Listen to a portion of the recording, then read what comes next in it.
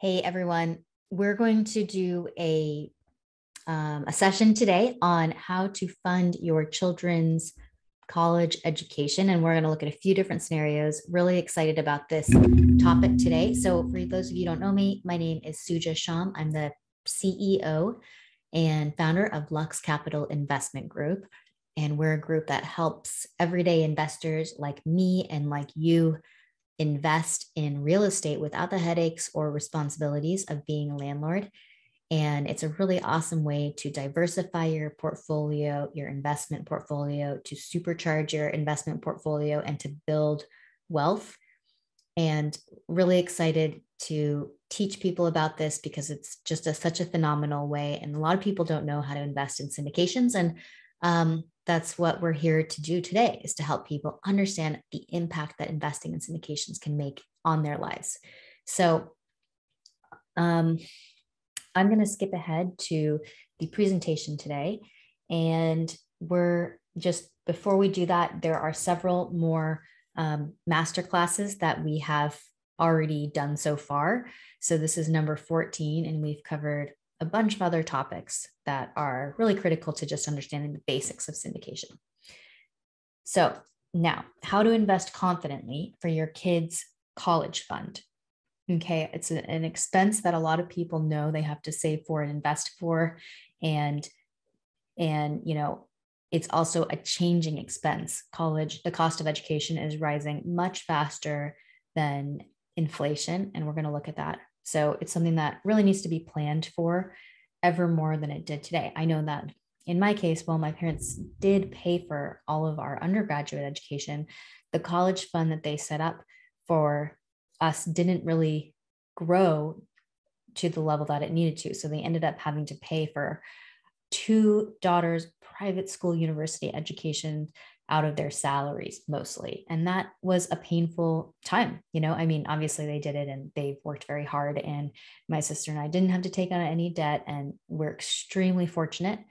And at the same time, that was still a painful time for my parents, writing those big checks every single month, especially for the 2 years when we were both in college.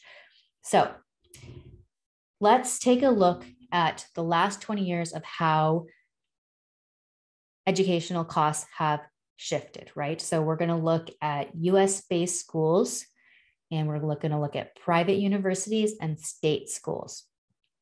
So over the last 20 years, private university tuition jumped 144%. Out-of-state tuition at state schools jumped 171%, and in-state tuition has jumped 211%. So let's look at that in graph form. Okay, so here we have 2002, and this is the source of this is US News and World Report. So in 2002, private education was $17,000 on average, $938, and then by 2022, it was, the average is $43,775. So that's like a difference of 27, over like about $25,000 per year. So that is a huge jump. It's as we said, 144% jump. We've got out of state tuition for state schools jumped from $10,400 to $28,238. So that is an increase of $18,000 per year. And in-state tuition jumped the most on a percentage basis, but the least on a dollar per dollar basis. So 2002, $3,700 to 2022, $11,600. So that is about a $7,000 difference in per year tuition. So how does this compare to the consumer price index? Okay, so the consumer price index increased 54% between 2001 and 2021. It's not exactly the same time frame, but it's very close.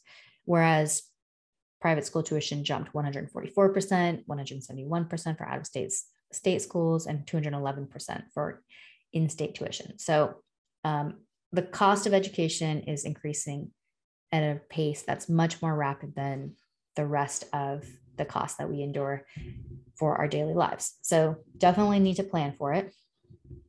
And this is just another graph showing the same chart. So we're not going to spend too much time on that. And then let's look at room and board, right? Because room and board has to be factored in too, and we haven't factored in yet.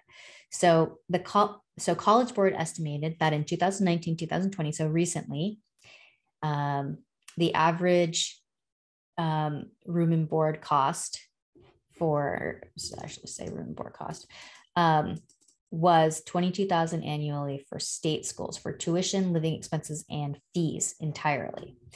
And it was $51,000 annually for private schools. So that includes tuition, living expenses, and fees. So total costs per year, $22,000 to $51,000, depending on whether you're going to a state school, out of state school, or a private university. So $51,000 if your kids, and that's in today's day and age. Okay, so now let's take a look at the next 15 years, okay? So in 5 years, a 4-year state school is projected to cost a total of $113,000 over 4 years. And in 15 years, a state school is expected to cost $199,000 for 4 years of education. Let's look at private schools. In 5 years, so if you have a 13-year-old kid, then if you want to send them to private school, their college is going to cost $259,000 in 4 years. I mean, for 4 years of private school tuition. And if you're going to look at, if your kid is 3 years old, so if you have a little kid and you want to send them to private school, then you're going to need to save $455,000, perhaps on average, to send them to private school university. So that's a huge number. $455,000 is way more than what my parents paid for my private school education, which, I graduated in 2006. So huge amounts of money that need to be saved. If that's what your hope is to pay for your kids' assumptions. So let's now talk about how to, and just so you know, this is based on a 5% increase, because that's kind of been the average of the increase of university costs. So that's how we projected these costs into the future. Okay, so now let's look at how do you pay for that, right? So we're going to go to a model that I built. I did a previous version of this webinar where I was building the model, but it took a little bit too long.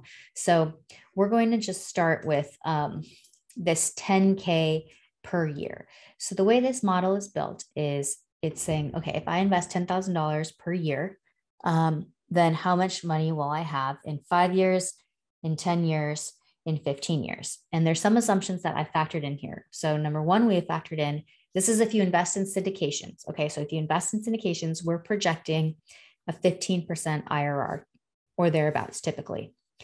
Another factor that I built in is paying 25% capital gains tax every 5 years. So we're going to assume that the deals last for 5 years, and that every 5 years you will have to pay capital gains taxes of 25% and then reinvest that capital.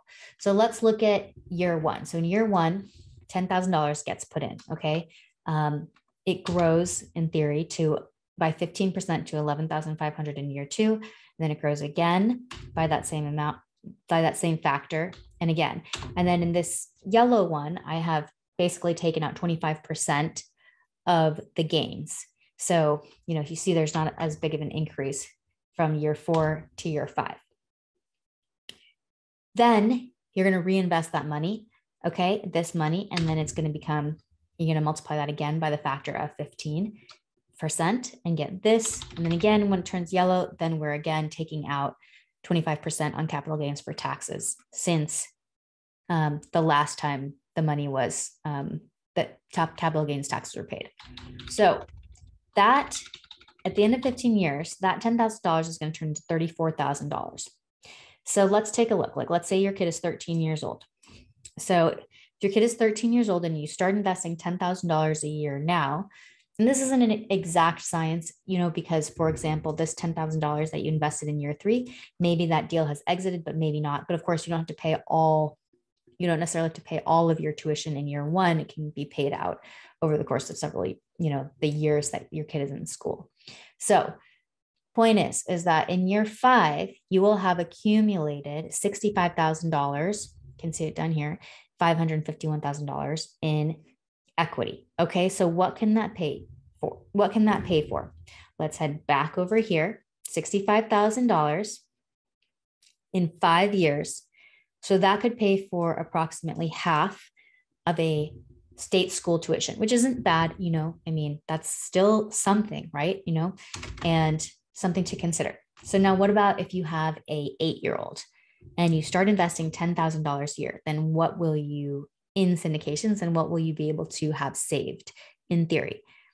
$182,000. Okay, so what will that get you? $182,000 in 10 years. You will be able to pay for 4 years of state school tuition. So that's actually like pretty powerful, to be able to pay for, if you have an 8-year-old kid and all you save is $10,000 a year, then you'll be able to pay for in-state school tuition. I think that's pretty powerful. There's a lot of great state schools out there. If you wanted to send your kid to private school, you could pay for about half of their private school education. Okay. Now, what if you're thinking ahead and you have a 3-year-old? Okay. What would you accumulate if you started investing $10,000 a year right now into syndications? You would have $374,000. Not bad. Okay. So what can that pay for? Well, in 15 years, you would be able to easily pay for a 4-year state school, and you would be about, let's see, it was 374,000, 25. So you'd be about $80,000 short of paying for a 4-year private school. Now, the cool thing about that is that you maybe actually be able to catch some of that up because some of this will still be invested. And so you probably actually would be able to cover, most of your kids' private school education. I think that's extremely powerful. If you invest $10,000 per year starting now and you have a 3-year-old, then you could probably pay for 1 private school education. Okay. So that's if you have $10,000. If you only have $10,000 a year to invest, let's say you have a little bit more per year extra to invest for your kids' education. What's that going to look like? So again, we did the same model. So this is like in year 1, you're investing $25,000 and that's going to turn into this amount by year 15 after we take taxes out. And then in year 2, you invest $25,000. That's going to turn into a little bit less. And then so on and so forth. So in 5 years, say you have a 13-year-old and you invest $25,000 a year now, by the end of 5 years, you'll have approximately $159,000. And what will that pay for? Well, that'll pay for your entire 4-year state school education and more. And you'll be about $100,000 short for a private school education, which is not bad. You're starting at age 13, putting $25,000 a year away. That's pretty good to be able to pay for most of it. And again, like we said previously, some of that money is going to keep growing. So you probably will get closer to be able to pay for more of that private school education. Okay. What if your kid is 8 years old and you've got 10 years and you invest $25,000 a year for 10 years, then you'll have $420,000 at the end of 10 years. So what will that get you? You will be able to pay for 1 private school education plus more. So you have $420,000. So you'll easily be able to pay for 1 kid's 4-year private school education. Plus probably some of your other kid, if you have another kid, some of their education too, if they're younger. Okay, now lastly, year 15, start investing. And in 15 years, after investing $25,000, you'll have $878,000. So what will that get you? 15 years, $878,000. Well, that would get you almost 2 private school educations. In fact, because of timeline differences, if your oldest kid is 3 years old and you have another kid that's younger, then and you put away $25,000 a year, just one set of $25,000 a year, not one per kid. Then by the time your kid is 18, you'll be able to pay for 2 private school educations. That is so powerful and so cool. And something that, it's hard to necessarily imagine, because $25,000 is a lot, right? It's a lot to put away, but depending on what kind of income bracket you're in, maybe that's totally doable. And then you won't have to think about college education coming out of your paycheck when your kids are 18. Okay. And now what if you are in an even higher income bracket? Maybe you got an inheritance or whatnot. What could you do? Or your kids are like, 13 and you want to supercharge it. Okay. So if you're trying to supercharge it, your kid's 13 and you put $50,000 a year in away, then that's going to equal $327,000 in 5 years. And that's going to equal enough for a private school education, plus some to, get another kid's education started. So that's $327,000. You're going to be able to pay for at least one 4-year private school. Okay, what about if your kid's 8 years old? Then you'll make $913,000. So if your oldest kid is 8 years old and you start putting away $50,000 a year, then you will be able to pay for, that equals 913. You'll be able to pay for easily pay for 2 4-year private school educations plus some more. And lastly, if your kid is, I didn't even finish this model because it was so powerful. So in year 5, if it would go down here, and I'll have to finish that. But let's say you stopped investing $50,000 at year 10 and you just kept letting a lot of it grow. You just kept letting it grow. Then this is what would happen. You would have $1.859 million, and that would pay for at least 3.5 kids' private school education. So pretty powerful, right? You start investing now $50,000 a year, and then you stop at year 10, year 15, your kids are going to school and you've got 3 private school educations paid for. So I think that's pretty cool. It's a pretty cool way to model just the power of it. I built this model it's not really a complicated model. It's just a model that I built to look at, what if. Okay. So I hope that was helpful. And if you want the model and to play with it yourself, please let me know. I'd be happy to send it for you.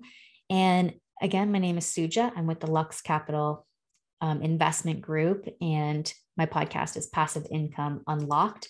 And really happy to share with you today about how I like to think about, saving, right? And then this could be applied not just for college, but for anything like your retirement, how much income that you want to have per year. You can start modeling this out and trying to compare, right? So for example, the average returns of the stock market is somewhere between 8 and 10%.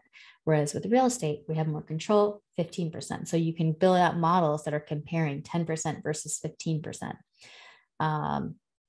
There's some things that are harder to model, like tax benefits, et cetera.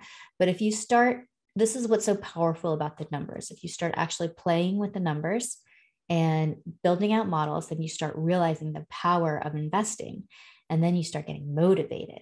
And then you start seeing the vision, like, oh my gosh, I could pay for my kids' education, like a private school education, if I just put away $10,000 a year. Is that right? Let me just double check that. $10,000 a year, you're 15. You could almost pay for one private school education in 15 years. I think that's really powerful. So thank you so much, folks, for tuning in to this webinar. Really great to see you, and we'll see you next time.